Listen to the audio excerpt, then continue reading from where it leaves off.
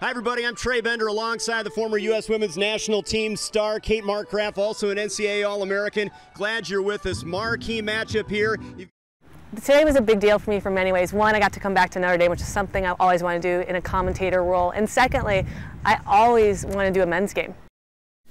And for the Irish?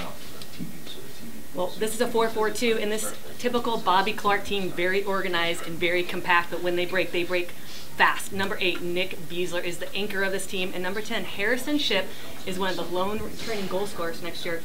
Well, to have the opportunity to come back to Notre Dame and be able to announce a game, especially a men's game, it was just a very special time for me, because that's one thing I've always wanted to do as now working in the TV world, is to come back and not as a fan and to cheer on the women's team or the men's team, but to actually just come and watch the environment from a different perspective. So I feel very fortunate that it all comes around like a wheel. All of a sudden I started here and now I'm commentating games here. I still have a long way to go, and it's nothing I ever thought I'd fall into, but I did, because I have a stutter and a lisp, which you can definitely hear as I get tired, or if I are trying to remember somebody's name. I think I said Leon Brown. I went, Leon Brown. What a matchup, 1 against 4. Well, Notre Dame going into half was down 1-0, but they didn't give up. They inserted Leon Brown, and he has been the big difference in this game. Other than that, it's always room for improvement, but I like that. I like making mistakes, see where I can grow.